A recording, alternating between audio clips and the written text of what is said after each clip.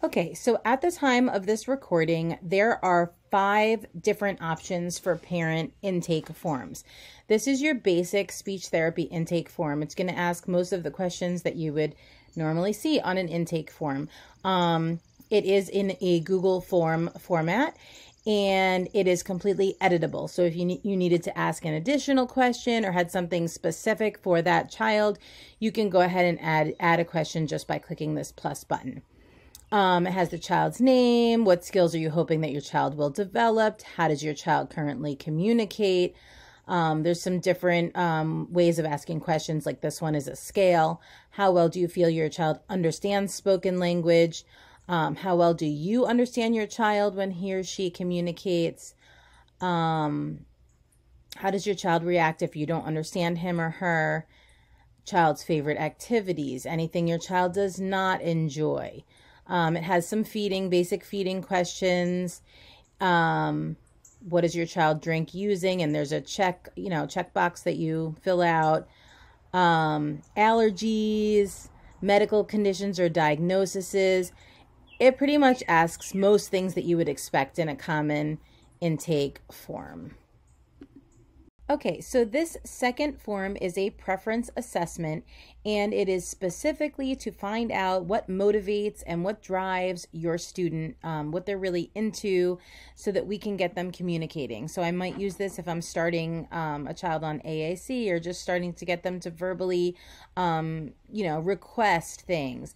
I really like this form because it's basically a huge checklist where parents can just check off things that their child likes. There's a whole bunch of options here. Common items like blocks and ball and bubbles, and then sort of outside of the box items like spinning, swinging, going for walks. You just want to basically find out anything the child is into, especially if they have limited interests. This way you know how you can motivate them and get them communicating. Then there's some open-ended questions as well. Favorite toys, activities, food, snacks, and drinks, apps on the iPad, favorite movie or TV characters, and also anything your child does not like. And once again, of course, editable. Okay, form number 3 is the sensory stimuli questionnaire. I use this for children who maybe have some trouble self-regulating, and I'm trying to find some ways that will help them to be able to be more attentive and be more engaged. I may use this for very early learners, like under 3 years old, or children with severe and multiple disabilities or autism. So again, there's a lot of check boxes here and a lot of common sensory things. Bean bins, water play, squirting water, bells, sensory bottles, spinning objects, spinning themselves in circles, playing with food, loud noises, banging pots and pans, smelling things, sweet foods, salty foods, rocking, swinging, bouncing on an exercise ball, fidget toys, flipping pages of a book, vibrating massager, water beads, cutting paper. There's like a ton of sensory activities already listed here for you. Again, if you wanted to add something, you can go ahead and use that plus button because it's editable.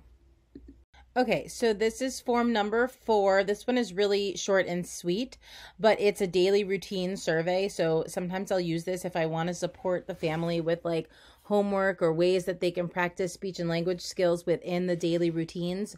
So it just gives suggestions of different routines that they may have in their day, and it asks the parent to describe their daily routine, and if there's anything else they want me to know about their daily routine. So it's just a short and sweet survey.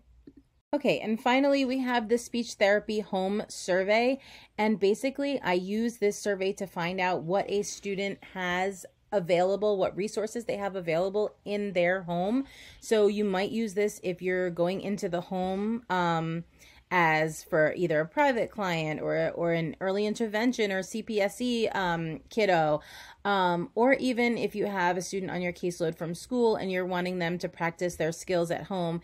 This will just let you know what resources they may have. So do they have any books at home? Do you have a gallon-sized clear resealable plastic bag? I tried to use items that like most families would have access to.